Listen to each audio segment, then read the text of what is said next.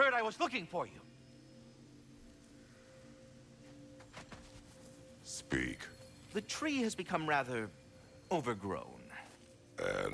And if it grows too wildly, the branches risk getting too heavy and falling, which is not ideal considering they hold all the realms.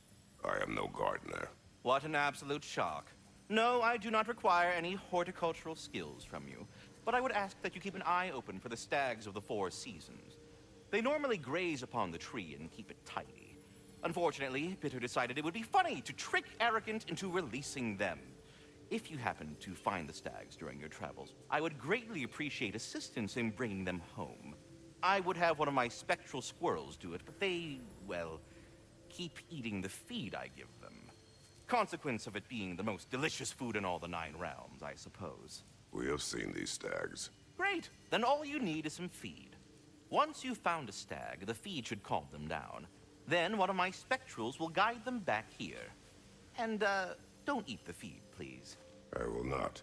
Bitterness asked me if I was too chicken to release them, but I am in fact not chicken-like whatsoever. So as you can see, I had no choice. Yes, of course. What else could you have done? While normally this would be a harmless prank, Fimbulwinter prevented the stags from returning, and now they have long since scattered to parts unknown. It was worth it.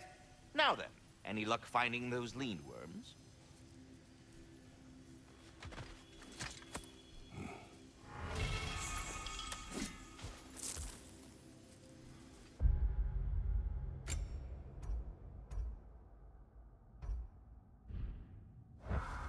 Seems we met another of your detachable emotional apparitions. Bit too twitchy to tell us his name, though. Ah, you must mean anxiety. Oh no. Why are you talking about me? What did I do? Oh, you should have heard the shit they were talking. What? Oh dear, oh dear. There was no such talk. Shame on you, Bitter.